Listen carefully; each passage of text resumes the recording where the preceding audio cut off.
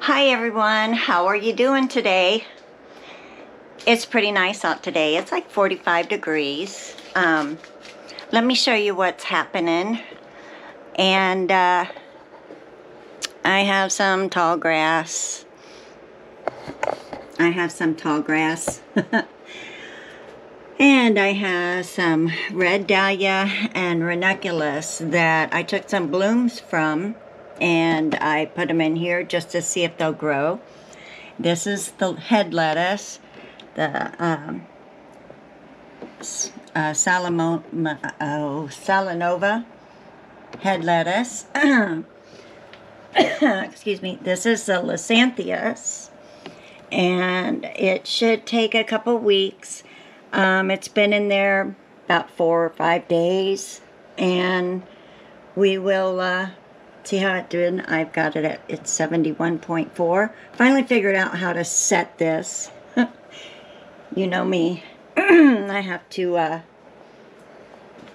play with it and find out how to do things, and instead of reading the manual, it wasn't near me, so I'm like, okay, I'll just set it. This says set.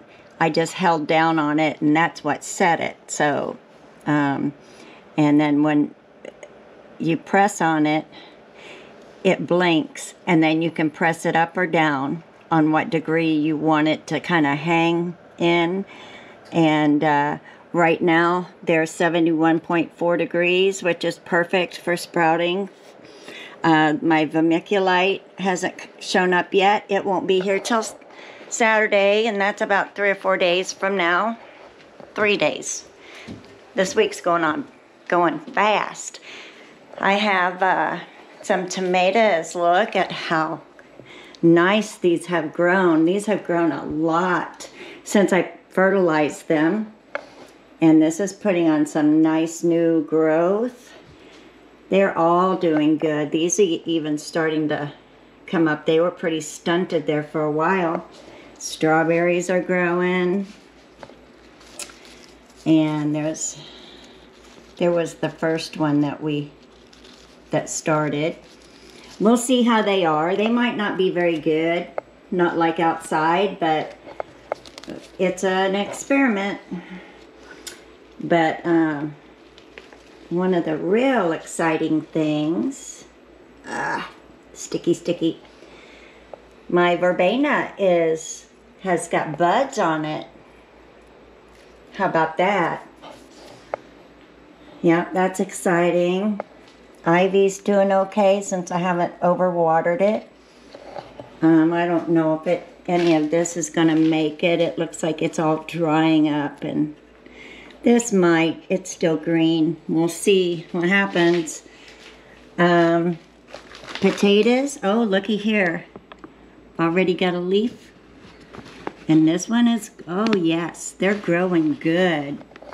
And these are growing good. Look how tall that is. We're going to have some potatoes. This not yet. This one was one of the last ones I did. But it'll come up too. This is getting green. It's not white anymore. It's green. So they're coming. They're doing good. We all have weeds. And I'm sure you do too. But there are a lot of weeds that are helpful for certain situations and certain problems that we have. And some of them, like chickweed, is good for itchy skin. Yarrow is a pain reliever. Bermuda grass, dandelions, just to name a few. But the chickweed, its best known remedy is for itchy skin. And I was for hot skin inflammations of various types. It's a soothing and nutritious and cooling herb with a reputation for clearing stubborn, long-lasting bodily conditions like eczema or or the such. It's high in vitamin A and C levels, and it can be eaten in salads. It's available almost all year round. Well, right now I don't know if I could find any out there now, because we've had some freezes, and in the winter it dies off, but in the spring it'll come right back, that's for sure. It's the best known external use for chickweed is to soothe itches, bites, stings, inflammation, burns, swellings, stubborn sunburn, bruises,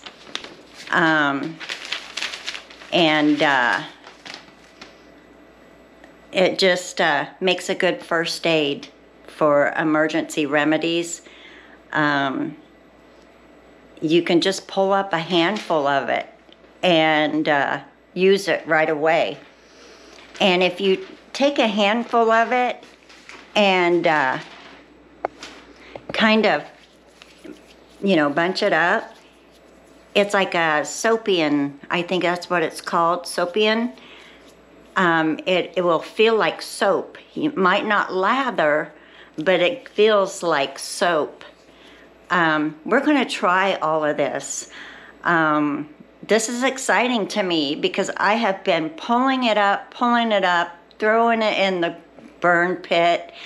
Just like I do the dandelions and the yarrow. I do have yarrow because I do know it's a pain reliever, but I've never used it for that before. But we're going to try to make some pastes and stuff, some salves maybe. I don't know about tincture, but I think we'll make some salves and stuff out of these, and we'll try them out. I know someone who has, it's not eczema, it's the other one that's real bad, psoriasis. I know someone that has psoriasis. I want to try that. I want to try it and see what chickweed will do for that, for my friend, and we will see what happens. So dandelion, I know I've heard and read that it's good for cancer. The dandelion root is very helpful. But anyway, in some of my videos, I may go over a few weeds, or maybe just one. I'll pick one and I'll explain it to you, and then when it grows this spring or summer, we'll try it and see what happens, okay? I think that's kind of exciting too, especially in the winter when there's not much going on. But I did, you know what? I had an order from Eden's, and I just figured they were going to send the seed with my dahlia tubers.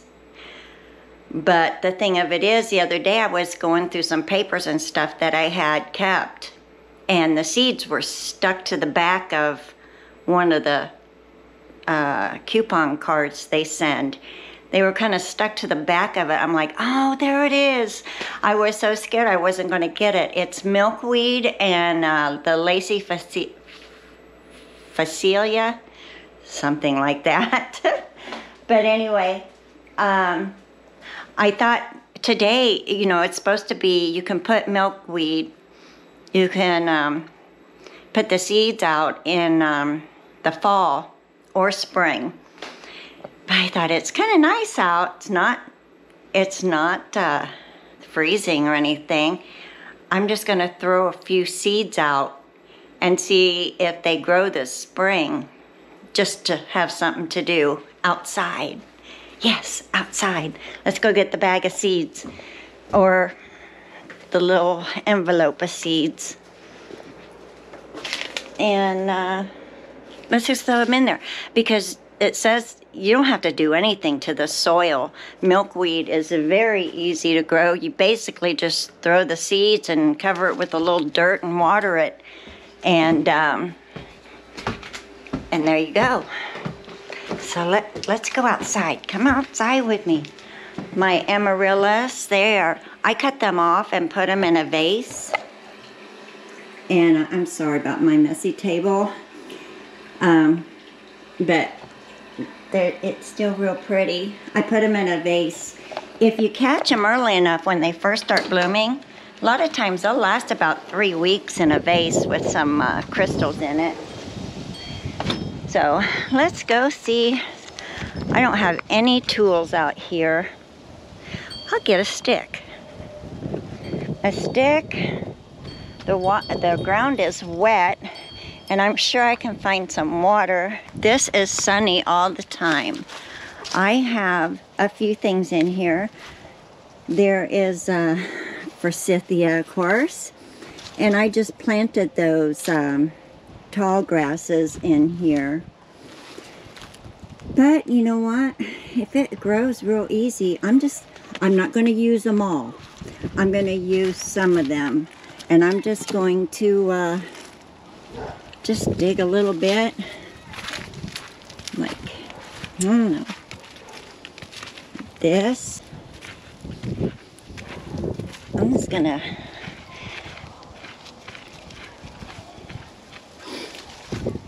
do that. Put a couple seeds in here.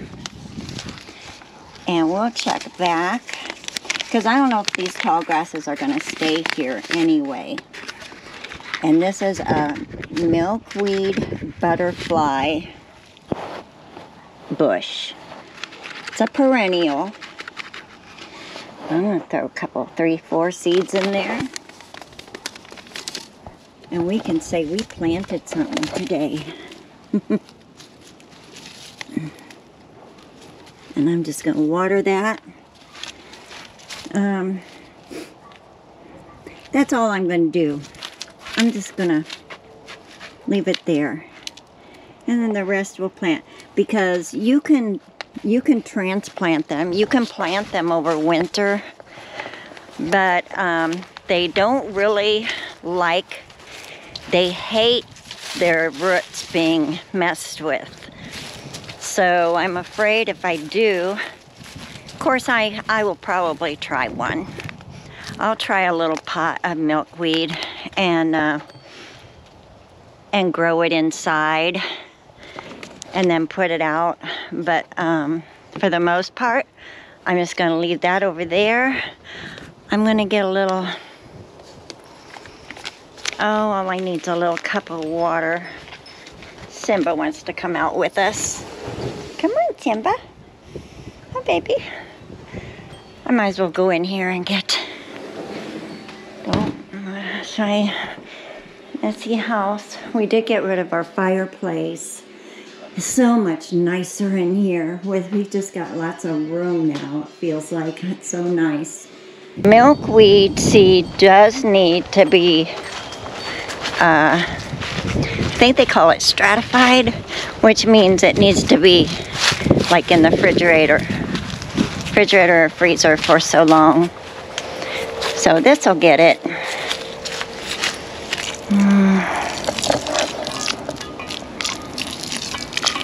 There. That'll be good. That will be good.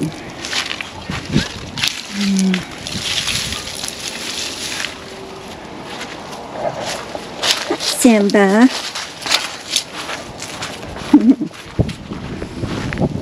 Okay.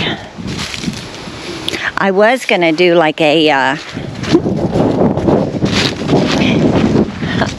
like a dead tour, because all of not that they're dead, but they are sleeping. Maybe it's a sleeping tour of all my mums and flowers that just look so sad in the winter. The lavender, the mums. And this is a and it's got a seed down here. It'll seed itself. This is a colospis. And my cactus is looking pretty sad. Hibiscus, my earglum, And this might be some chickweed. I'm not 100% sure. Yeah, this is growing. I think I don't know. Oh, that's the astrantia. And the bugleweed and the lilac bush. She's so pretty. I just like to cut her back some though. My husband doesn't want me too much, but I don't think she'd have a problem growing back. But it may have to be next year or after she's done blooming. This is where my penny comes up. Right here, you wouldn't even know it. It does have a little stem. I have some sedum in here. Looks like it's gone. And my Herkera. And I have a bleeding heart over here. And what was over here? I can't remember. I can't remember what was over here. Something pretty though. Something pretty. Careful, Simba. And my mini. I'll think of it in a minute.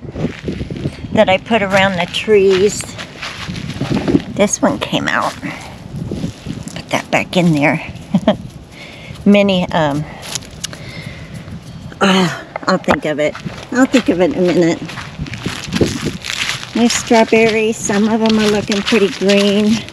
Even if I have one or two that made it. But I think more than a couple will make it. They'll be back.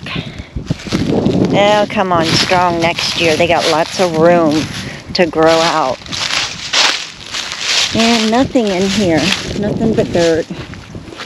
And then I have the apricot fudge lilies in here.